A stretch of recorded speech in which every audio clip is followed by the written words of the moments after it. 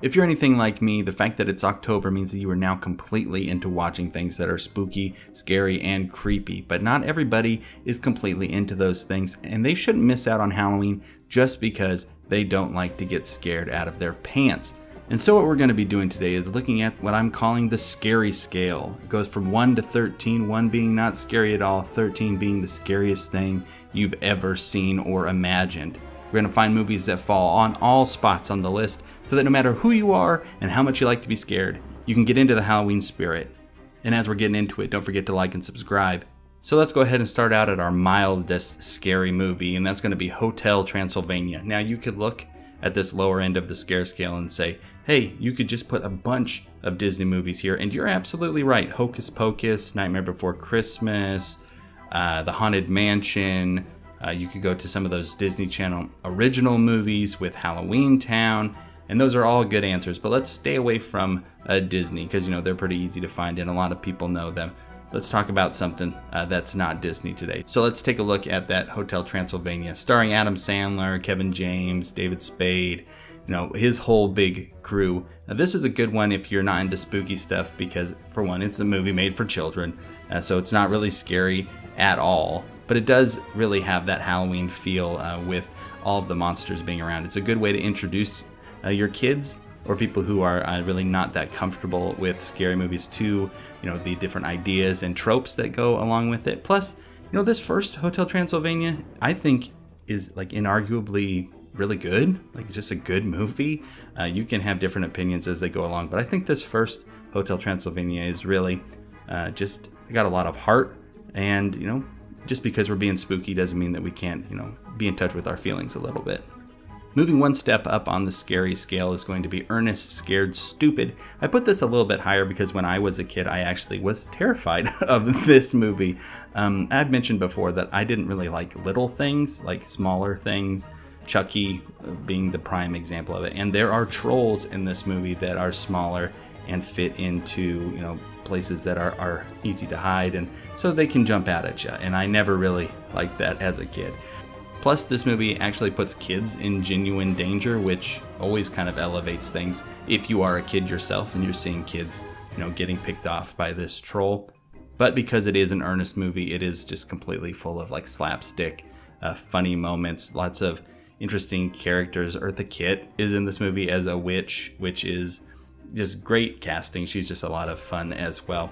And Ernest is just, you know, a great character. It's so funny to see, you know, both with Ernest and with, you know, like Ted Lasso, these characters that started off as commercial characters but really grow to be, you know, these heartwarming characters that people fall in love with. It's kind of like a funny connection between those two. But Ernest Scared Stupid is a Halloween like favorite for me, and so it's gonna fall number 2. If you're an adult and getting scared of Ernest Scared Stupid, then I apologize, but maybe stay with the animated ones from here on out. Getting just a little bit scarier, we're going to go to Goosebumps, starring Jack Black.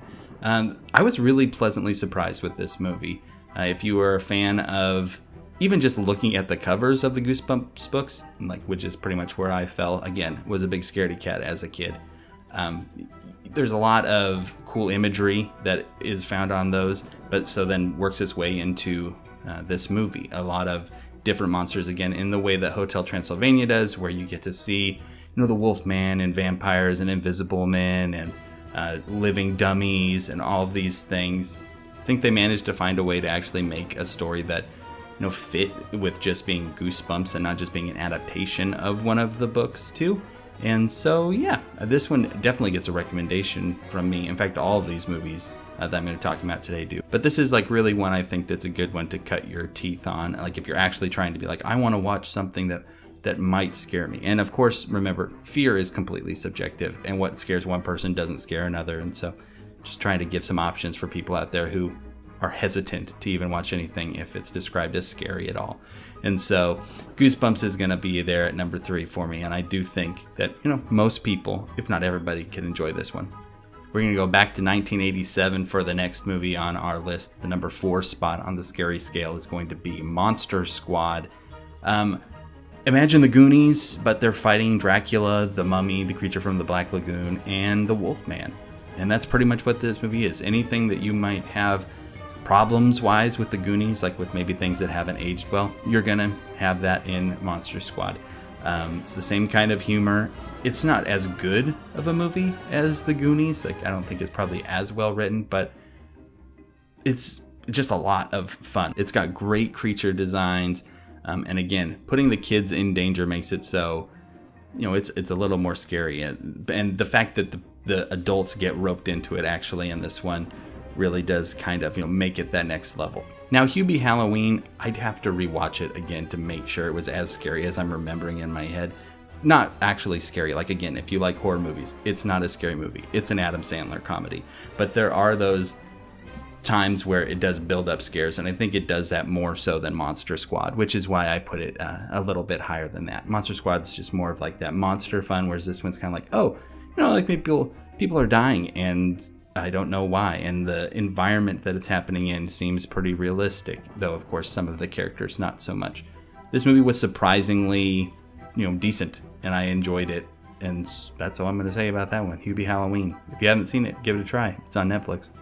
Ghostbusters is going to be at number 6 on the scare scale, and it's really going to be that bridge between not scary and scary. Now, there are some genuine moments in this movie where they can catch you off guard and you can get, you know, genuinely scared by them, and also like some of the creature designs in it are good enough to, you know, traumatize you as a child.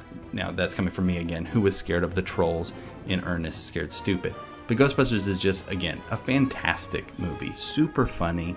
Enough, I guess, action, you would call it. It's not like they're like running and jumping over things or anything, but exciting stuff that is happening. Just a great movie to watch when you want to scratch that spooky itch. Now we're getting up to those movies that, if you are squeamish, maybe you should think twice about watching them. But I would, again, recommend all these. But let's ease into the violence with something really stylized in Sleepy Hollow by Tim Burton. If the fact that it's made by Tim Burton doesn't kind of make you a little less freaked out about it, then I don't know what really is going to. It's a period piece. The blood is all the color of tomato soup. It's about the Headless Horseman, so people are going to get decapitated. But it is just super atmospheric. And the score by Danny Elfman is one of my favorite things to put on to listen to this time of year. Even after Halloween, when it's just like the leaves falling off of trees and everything still. It's just really moody and just great driving music also. Pretty much all of Danny Elfman's scores are great driving music. Plus, if you're trying to get somebody to watch a scary movie with you, maybe they like Johnny Depp. Hey, he's here in this one too, given a really, I would say, weird performance, but not for late period Johnny Depp. It certainly seemed like an odd performance for him at the time when it came out back in 1999. Super great cast, super fun visual effects. And, you know, Darth Maul plays the Headless Horseman, at least for part of the movie. And so that's a little fun trivia fact for you. Number 8 on the scare scale is Fright Night, the remake. And, yeah, this movie is great. Again, you can talk people into watching this one because it's got that Colin Farrell in it. And he's, like, super suave and cool in this movie as Jerry the vampire. Also, if you are really into Doctor Who, David Tennant's in this movie, too. Again, a great cast. Anton Yelchin taken too early in that horrible accident. And in watching this movie, you really see like how much of a leading man he like is and could have continued to be.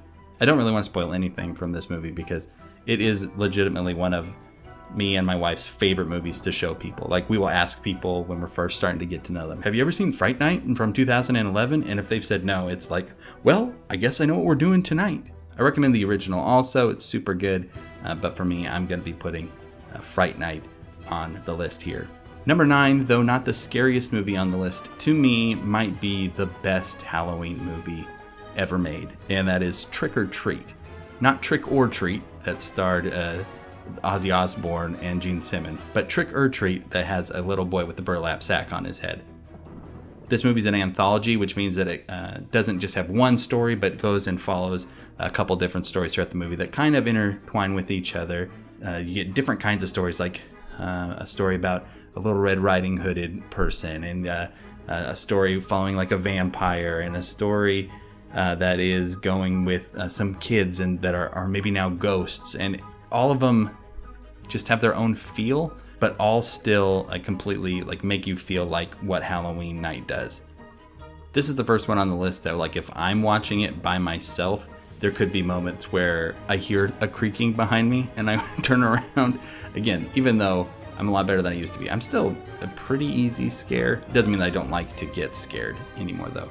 But there are a couple moments in this movie, or set pieces even, where things will be happening, and if I think I hear something behind me, I might pause the movie and go check it out. But for real, if you're willing to give any movie a shot this year when it comes to the Halloween season, Trick or Treat is the one to do it with. Number 10 on the list is going to be 1987's Poltergeist. And this is one of, like, the classic horror movies. And you might say, like, oh, it's old, it's not going to be that scary. There are plenty of things that happen in this movie that are still, like, iconic scares. The clown is going to be, the big one that sticks out in my head at first.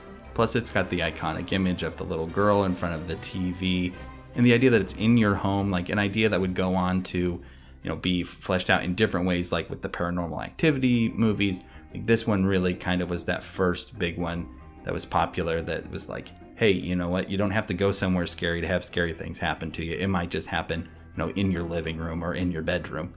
And when you don't have those safe places to run to when you're scared, it makes being scared like 100 times worse.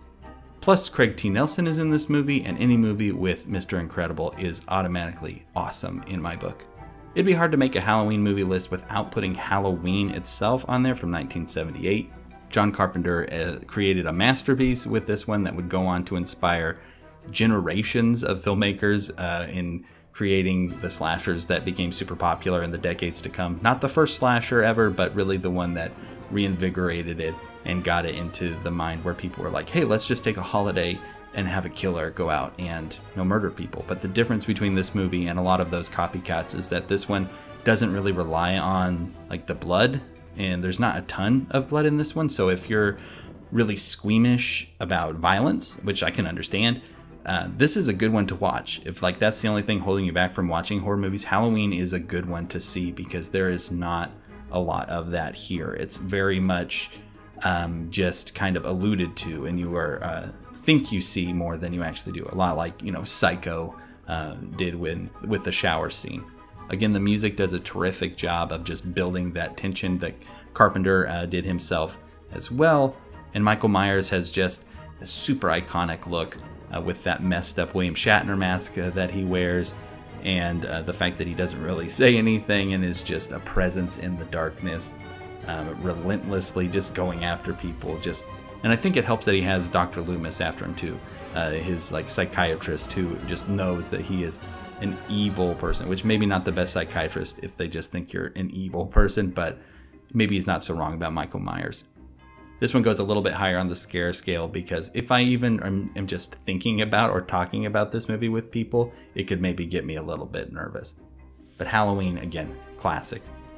Now with Halloween and my pick for 12 and my pick for 13, I can definitely say, like, there's an argument for any of them being over the other ones, but for me, it's just kind of like the less fun.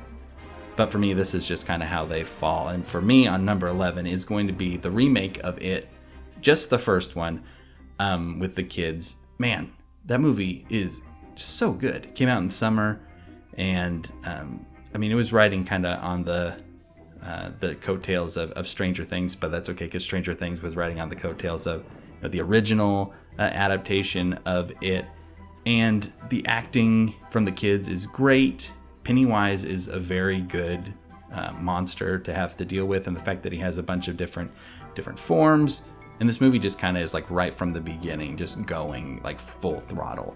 There's not much of a build-up of where you're like, I wonder if it's actually going to be scary, which is good if a horror movie can get you pretty quick like that. And most of the good ones do.